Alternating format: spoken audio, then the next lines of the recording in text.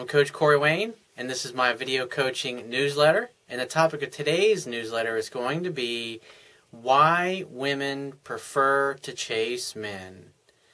Believe it or not, women, how they're made up, how they're raised, how they go about seeking love and reassurance from their fathers when they're little girls, tells you, if you can understand that dynamic and that pattern, you can use it to your advantage to get the women that you're dating to chase and pursue you. And like I talk about in all my articles, it's always better if a woman is chasing you. I mean, a scientific fact is that women are more attracted to men whose feelings are unclear. And so when you look at little girls, what happens when they fall down and they scuff up their knee? They usually go crying to their daddy, and they sit in his lap and they cry for a little while, and he rubs it, kisses it. You know, let's say that she fell down and her knee's just real red. It really didn't break the skin or nothing, but yet she's sitting in his lap having a meltdown about what just happened. And if he listens to her, he lets her talk and communicate her feelings, and he lets her cry and get it out. And he kisses her little boo-boo, which is not really a boo-boo. And she's like, "Thanks, Daddy." And she gets up and she goes prancing around the room. And just like nothing ever happened, she's laughing and giggling. 3 minutes later, when 3 minutes before, she's bawling her eyes out. And so what is that all about? And when you look at how it's like, maybe that's just one thing, and they get hurt, or they go to school, or there's a boy at school that they're having a problem with. They always go back to sitting in Daddy's lap for Daddy's reassurance and Daddy's love. Now, I'll give you an example. Years ago, one of my former girlfriends, when her daughter was really little, I think she was like 6 or 7, we went over to the coast and we had a beach house or a beach condo or something like that. And so it was hot, it was the middle of the summer, and we were hanging out in the pool during the day, and the adults were having some beers and grilling out and having a good time. And I remember I was like standing in the middle of the pool, and the water probably came up to like here on me, and so I had my beer in one hand, and she keeps, my girlfriend's daughter keeps getting out of the water, going over this side of the pool, and then jumping into my arms. And not so much like jumping into my arms, it's kind of like falling in like right here, so I would catch her and hug her and embrace her and then kind of push her over towards the side of the pool again, where she'd climb back up the ladder. And she did this like dozens of times, all just the same look. Like the 50th time that she did it, obviously like my arms were dead tired by this point, but she just didn't get tired of it. And this, her real father was never really around very much. And so obviously when I was dating her mother, I basically filled in as the father figure. And I remember at the time that she was doing this, because like I'd go over to her house, like if she was at her grandparents' house, and I'd sit down and she'd come over. If I had like one of my legs crossed, she'd take the leg that was crossed and pull it off, and then just sit down on my lap. And she was always like that. She always wanted to be held, always wanted to be loved. She'd go play around, ride her bike or whatever, and I'd maybe talking with her grandmother or her mom, just hanging out, shooting the shit. And then a few minutes later, after she's riding around, she comes back into the garage, and then she sits down on my lap for a little bit, asks a question or two or three, and then she hops up and goes and starts riding her bike around. And I remember one time I pulled up, I was taking her to Disney World for the day. It was one of her favorite places to go. And so as I was walking up towards the garage, on my way over there, she's calling me every few minutes, "Are you close? Are you almost here?" Wanting to know where I was because she was so excited to see me. And then so I get out of my car, and then the garage door is open, and so she comes out of the door from the kitchen that goes to the garage. And as I start to walk towards her, she goes, "Stop! Wait!" She puts her hands up like this with a big smile on her face.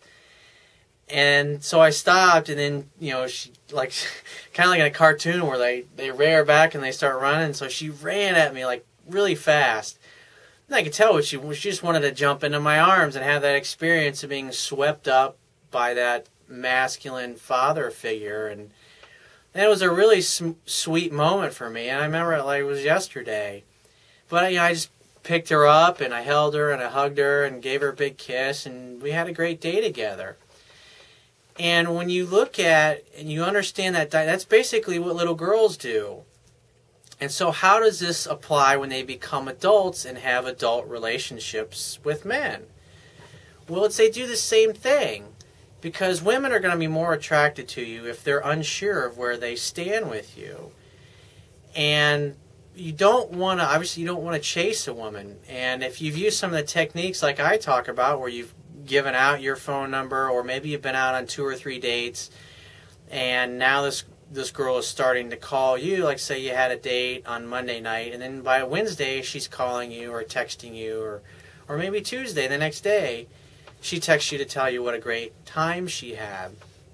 And what you got to look at is that when little girls grow up and they become women, they seek the males, whoever they happen to love or care about or they're in a relationship with, they seek that masculine presence. They want to be penetrated by your love, your presence. They want to be penetrated by you physically, emotionally, mentally, spiritually.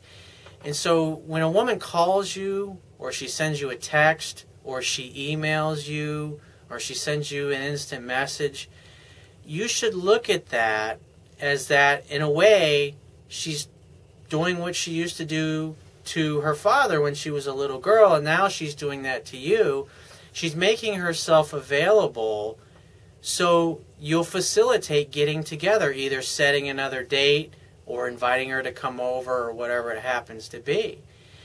And once you get in that pattern, it's like what I do is women, just from the moment I meet, they pursue me, they start calling me, they start texting me, just because I make it safe and comfortable and easy for them to do that.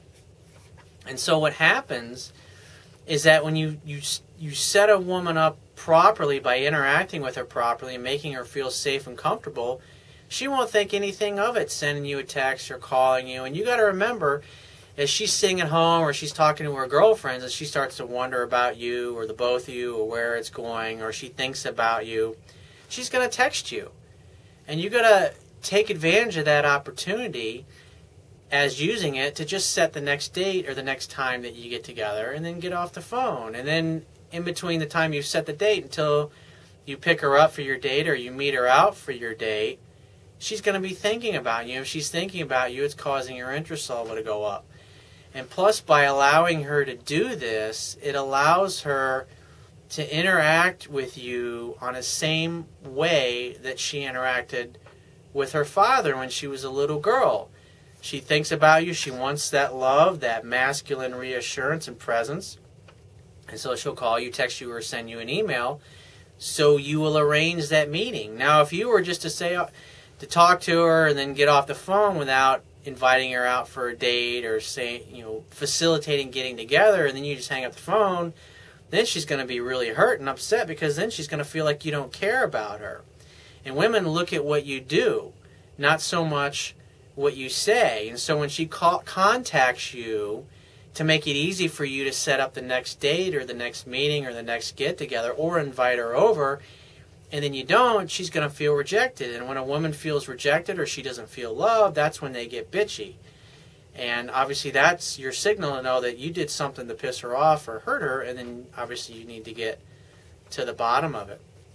So it's a great dynamic to understand that, because as a man, if you start chasing and pursuing a woman, you got to remember she's been doing this since she was a little girl. And so she's conditioned herself, she's practiced, she's basically her whole life been taking action towards the man, the strong central male figure in her life. And so when she grows up to an adult, she just naturally has conditioned herself to continue doing the same thing. It's really powerful. And if you understand it and you employ it and you use it, women will always chase you, and you just never want to interfere in that dynamic, because it ruins attraction if you do.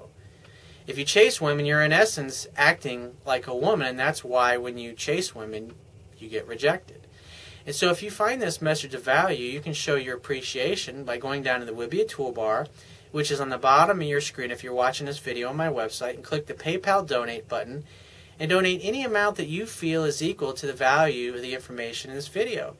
At the very least, please share this page with all your friends and family by clicking any one of the social network sharing buttons, which are also located on the Wibbia toolbar at the bottom of your screen.